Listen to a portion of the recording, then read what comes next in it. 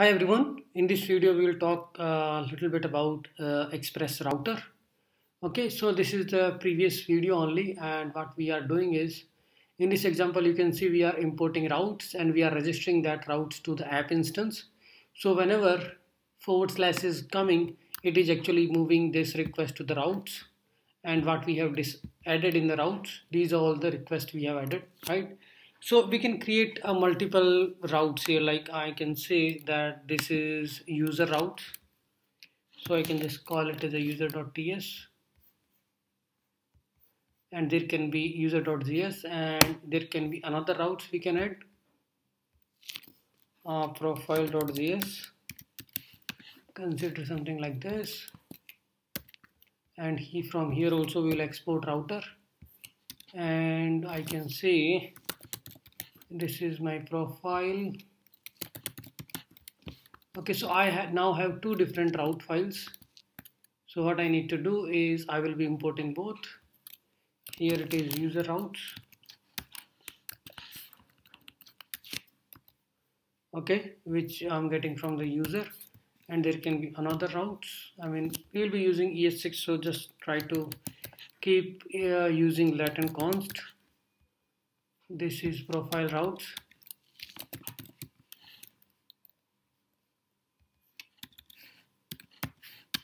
Okay, and then now you can register them. Okay, like here we have the profile routes. So how we divide it? Now we can just pass any one of them, right? So we can create one parent route from there, and we can just divide. Here we can have one index.js, and here we can just define router.use.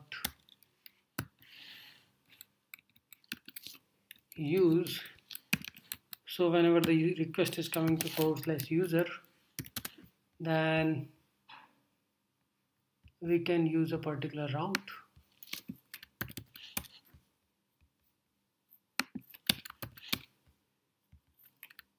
Whenever the request is coming with user, then use user routes, or whenever the request is coming for profile, then use profile routes.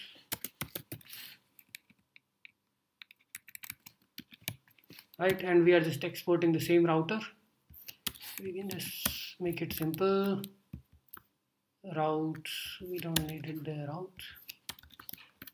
Okay, and we are exporting this, so we just need to import index.js now.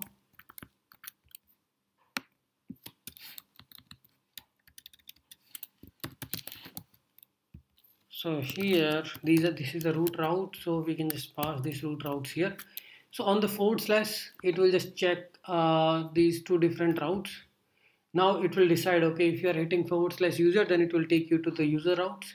If you are hitting / profile, then it will take you to this routes. Okay, this is just a variation how we can create a sub routes from the parent route, and in these routes you can define the HTTP GET, put, post, delete.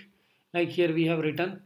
Here in this, instead of rendering the template, you can just send some kind of a JSON data, some payload. Instead of doing redirect, you can just create some data in the service.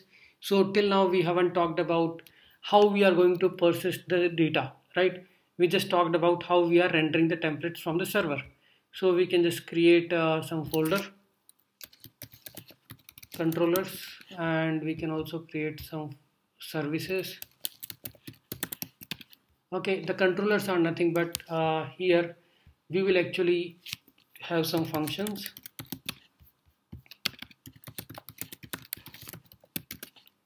So consider that here we can say hello function I initially have here.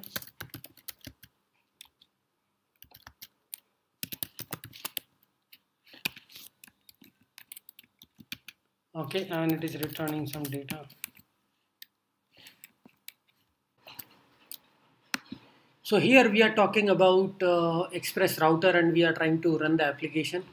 You can see that we have created two different routes, profile routes and user routes, and we registered both of these on this common router, router.use whenever the request is coming for /user. User routes will be invoked, all the methods, and in the user route we have the HTTP get, put, post, delete, all these methods we can define. Instead of rendering these templates, we can just talk to a particular controller and then we can get the data from the services. That is the future picture, that we are going to create a controllers and we are going to have a services available in our application. Services will talk to database, they will feed the data into the controllers, and then the routes can talk to the controllers. Like simple, you can create these controller methods, or you can just simply say you can say get data.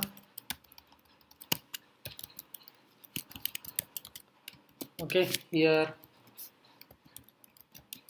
you can also access the request response here, or here you can just say, let's simply, here we can just say return data something,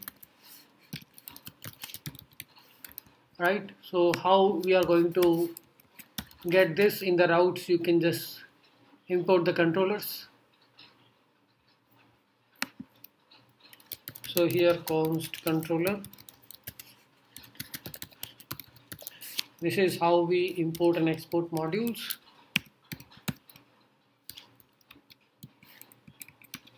Okay, in this controller, now we can use these controller methods to actually return the data. Const data equal to controller dot get data, and what we can do is response dot status 200, and we can just set JSON, and here we can send message, something like this. Okay, now we are just talking about the flow. From routes we are actually calling one controller, and this controller can be actually returning some asynchronous data, right? It can be a simple asynchronous function reading some API call, or reading the data from the file, or reading the data from the database, get data, right? This can again call one particular service method and can return the data from there. That depends on how we are writing a logic, right? So this is the basic flow. In these controllers, in these routes, we are not going to write all the logic, because there will be a database calls will be required. Like if we are using MongoDB, then mongoose.find, we will get data, we will do some transformation, and then that data will come to your controllers to return that to the client. Here then we can just set response.status.json. Here you can specify a particular status code and you can return it, or you can also use this next function. Like if you are doing some asynchronous task and if you are getting any error, then you can just do a next error, and you will have some middleware already created which should take care of these errors which are coming from the APIs. Okay,